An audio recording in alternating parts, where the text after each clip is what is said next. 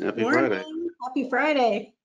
Welcome to our celebration of culture. This is very exciting to have you guys with us this morning. As you know, this has been a series that we've been working on with internally with our team that we hope to be able to take it outside to our membership. And the hope is that we will help understand each other, get to know some of our backgrounds, our traditions, things that we grew up with, kinds of foods that we love to eat, our parents, grandparents, great grandparents, just some of the traditions that we are used to, that we have today, that we had as kids, and really from our backgrounds. And the whole idea, as we speak on inclusion and equity and impact, the best way to do this is not just talk about it, but it's an action.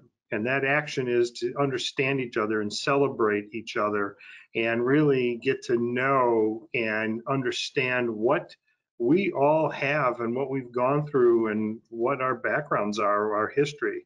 So this is just a conversation this morning, just us talking. And I'll ask a couple questions, but we want this as free flowing as possible. So one of the questions that I really love to start with, because I love food, is some of the traditions that you're used to growing up, some of the foods that your family, the way they cooked, or some of the foods that you enjoyed as a child. So I'm actually going to start with Brandy and just ask Brandy some questions about what was your favorite foods? Well, growing up, I guess we didn't have any specific like cultural foods. I just remember, I don't know, eating, the normal dinners and, food and whatnot. Nothing, I guess, special or, you know, anything exciting. So on your trip, you guys traveled to the Carolinas, don't you? Yeah, we went to go to Outer Banks. Okay. And do you guys spend time cooking as a family together, or do you guys go out when you're down there? Well, we usually go out sometimes, but with, COVID and everything, we stayed home a lot. So my husband and his family, they cook. Like they're really good cooks. My husband's a chef, so we did, crab legs, bacon wrapped scallops. We'd order pizza, shrimp, clams, so all the seafood while we were down Nice, there. nice to have a husband that's a chef. Yeah. Yep. He's always teaching me because I'm always learning. Excellent. Yeah. Well, So you're starting your own traditions then. yes, exactly. Excellent. Good. Well, Lynn, what about you? Well, I guess it's called soul food, and we greens and cabbage and cornbread and homemade biscuits and meatloaf. My favorite was cabbage, meatloaf, and cornbread. My Okay. mom was an excellent cook. She did a lot of stuff from scratch. She loved to bake. Uh, I don't, I don't do any of that. But yeah, that's good. Those are the foods we grew up with. Do you put jalapenos in your cornbread? No. Mm-mm. No. Oh, is that good? How, Are they good? Is that good in the cornbread? yeah, it is.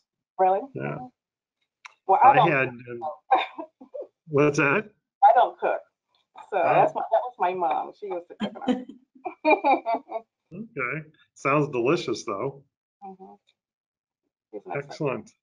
Ross? Um, I guess the biggest mainstay growing up in my household was Italian. Um, my grandfather grew up next to a very large Italian family. I believe they had 7 children. Wow. So he always told me stories about how they were larger than life and they loved to have neighbors over. So he kind of absorbed that from them and then he brought that into our family.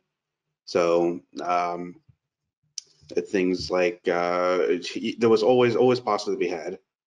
Um, just if there was nothing else, that there was guaranteed to be that at least. I sampled pretty much everything there is in Italian cuisine at this point. And that was, besides that, actually that was the biggest thing. There was the usual, like, I'm kind of drawing a blank now. Sorry, you put me on camera and I get all nervous. But yeah, that was the biggest thing. Okay. Well, pretend you're not on camera. We're just talking. We're just sitting here around the table. We just happen to be on screen, but it's okay. So Ross, you're our newest member here at Columbus Realtors. So welcome. This is your first opportunity to really engage. Tell us a little bit about your background. Backgrounds. By background, you mean? Where were you born? Your family, brothers and sisters? Well, I was born right here in Columbus. I've lived here my whole life. Just me and my sister. And yeah, all the way back to my grandparents. They moved to Ohio, and we've been here ever since. I have no plans of leaving. I love Ohio. Yeah, Columbus is a great city, great market. The state of Ohio is a very good state. I agree. Where were your grandparents from? Paternal side, I don't really know. Maternal side, my grandfather, he came from a very old English family. And then my grandmother was actually Finnish.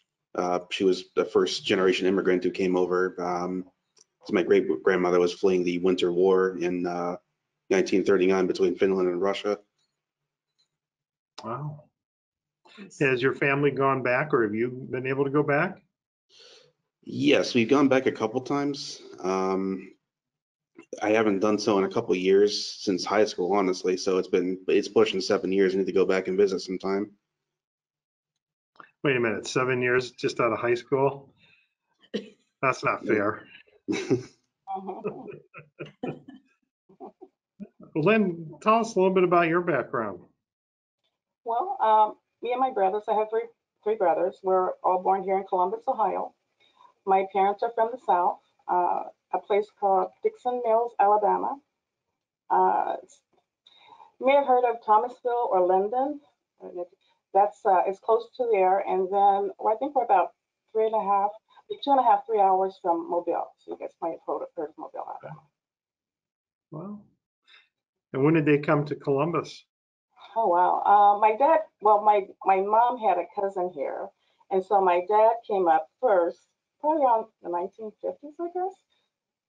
And he came up looking for work, and then my mom came, and then her sisters came and her brothers came. So most of us are here. We have family here, still have family down south, California, so all over. Nice. Excellent. Brandy?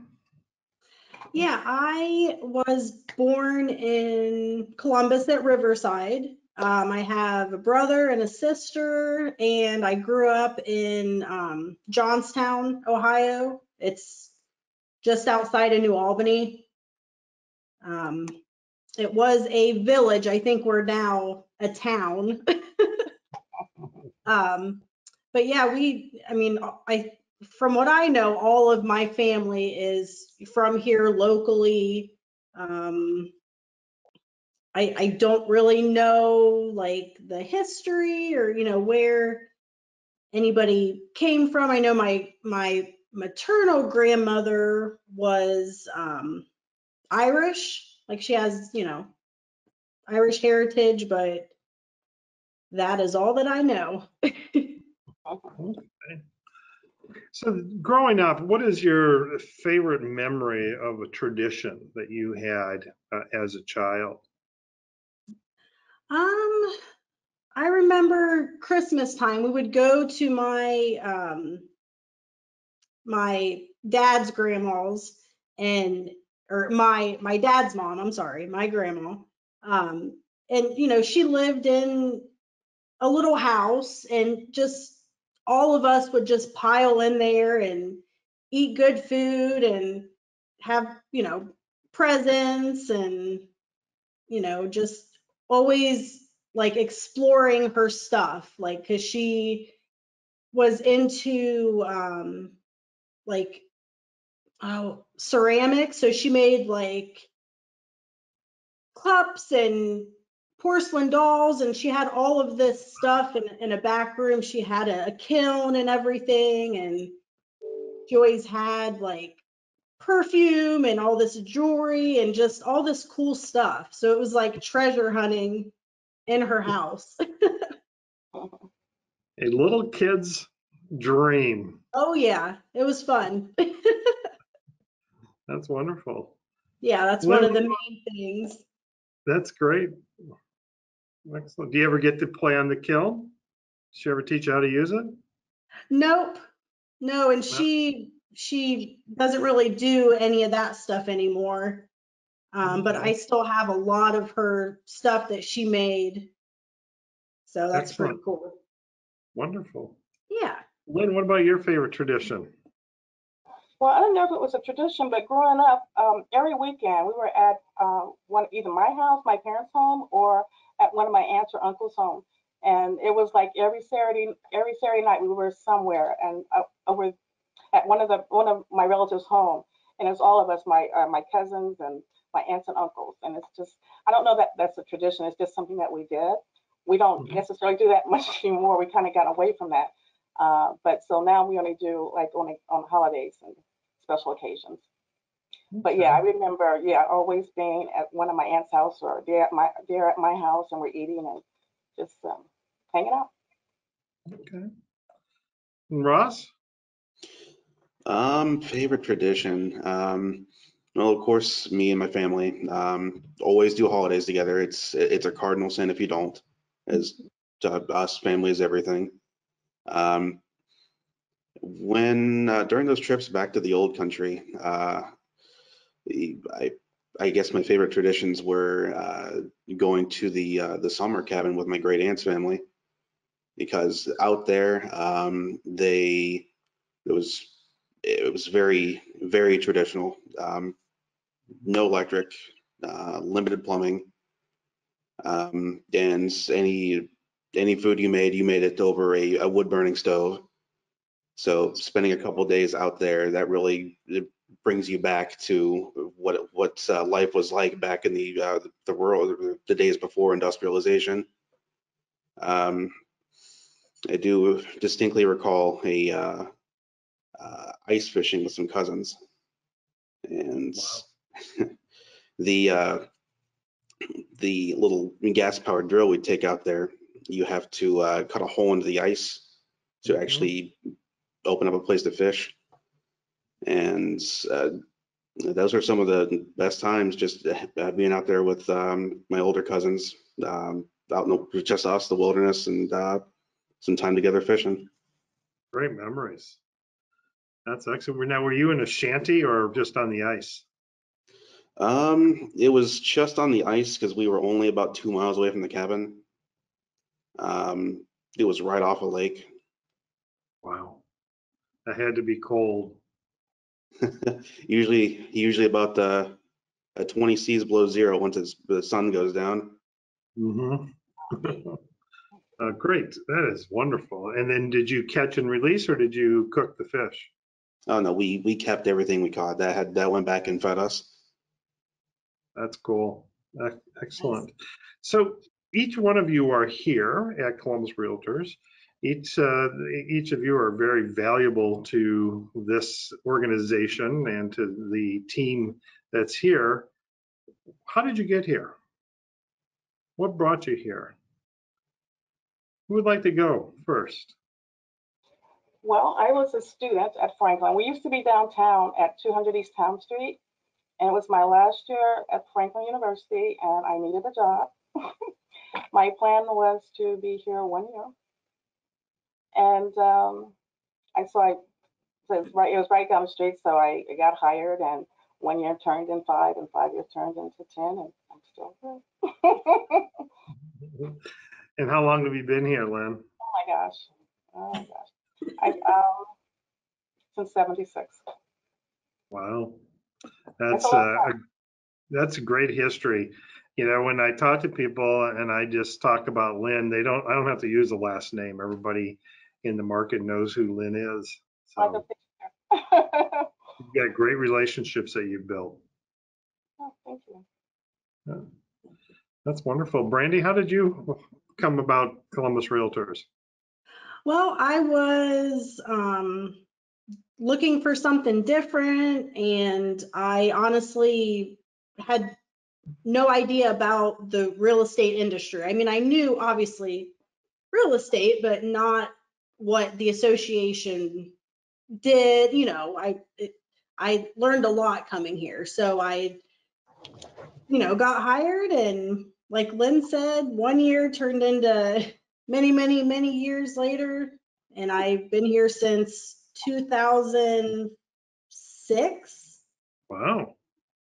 So, yep, Okay. it's flown by, and I've learned so much and met some awesome people. Yep. And everybody knows you as well.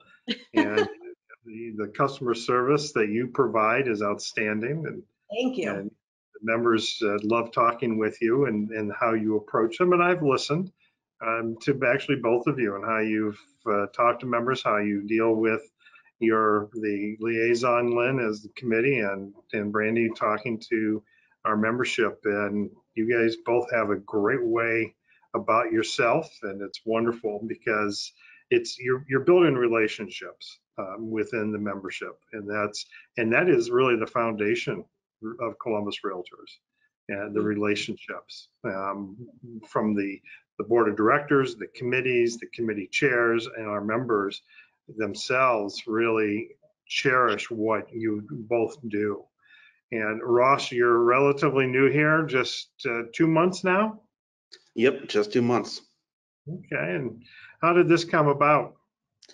Well, my previous employer in May decided to cut our team amid the COVID pandemic.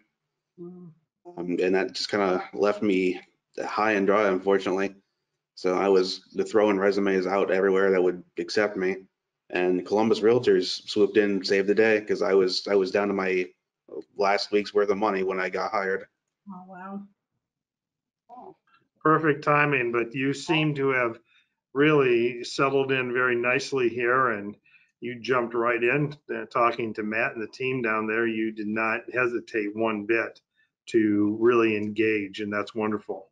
And so you were right on the phone, and you were fully involved. So welcome aboard. I'm glad to be here. So I have a question for the three of you. We're really focusing on building a bridge, tearing down walls, and again, we're very focused on making sure that we eradicate racism. We build our equity and our impact with the focus that Lynn has here and working with diversity and inclusion. What would you say to people?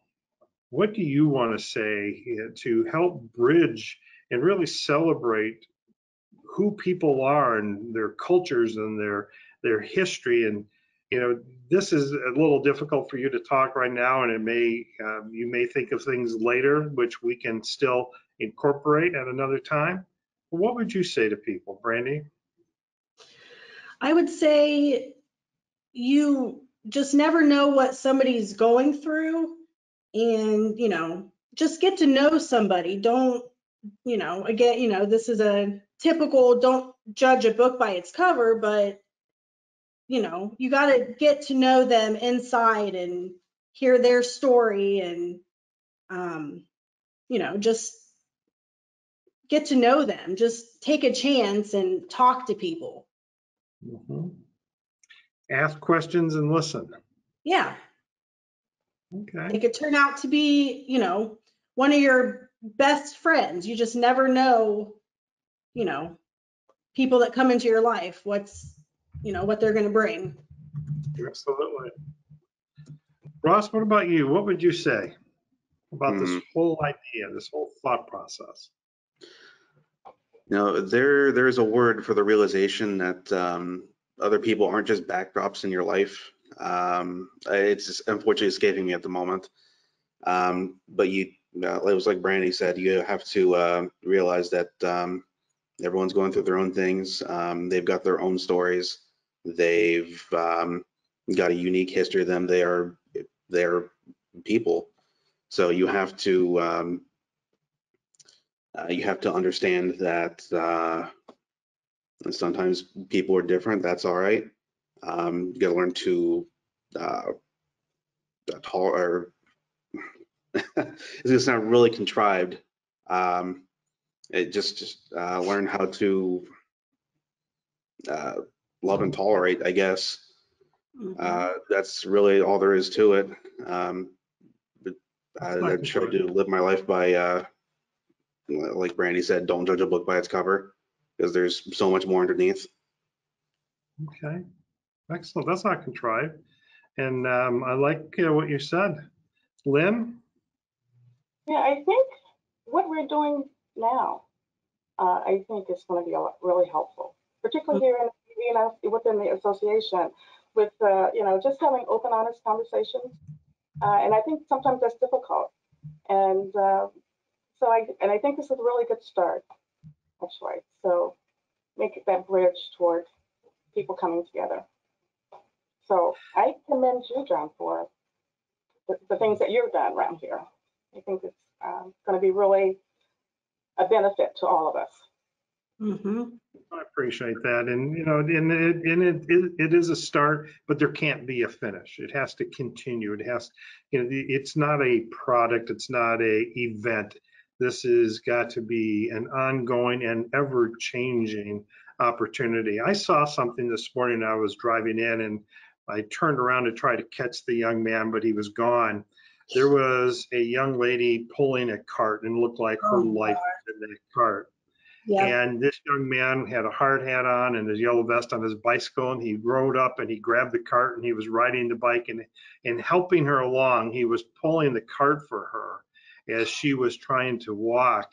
And I couldn't catch up with him. He was gone. But, that just little gesture, it was maybe 50 feet that he helped her, if that, but that little gesture, what if it was 50 feet here and 50 feet there and 60 feet, or if it's $1 here, it's just that little act of kindness. And I certainly hope somebody will do an act of kindness for him because of what he did. And those are the little things that changes who we are and helps us tolerate and understand. We don't know. And I had a conversation with somebody that they were going through a very wealthy neighborhood, driving around, and they looked out the window of their car and they said, look at that beautiful home.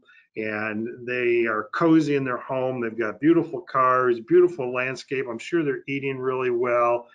And boy, I wish I could have that life. And I said, and they're probably looking out the window at a simple car with very little stress in their life, saying, boy, I wish I could be like that person driving by and no adversity in their life or stress in their life. We always look and say, I wish I could. And the reality is we have to learn to accept who we are and like who we are. And then once we understand ourselves, we can start to understand others. So any last words? I really appreciate this opportunity just to get to know the three of you a little more each time. Anything you would like to share?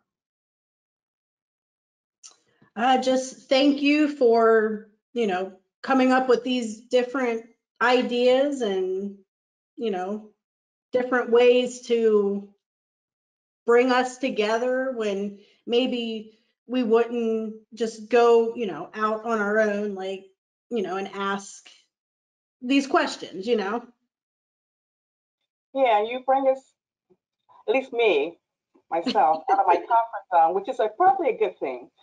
I'm not necessarily comfortable with this, but it's good for me. It's good to do things that fear sometimes. Yep, I'm right there with you. You guys did great. Thank you. You really did.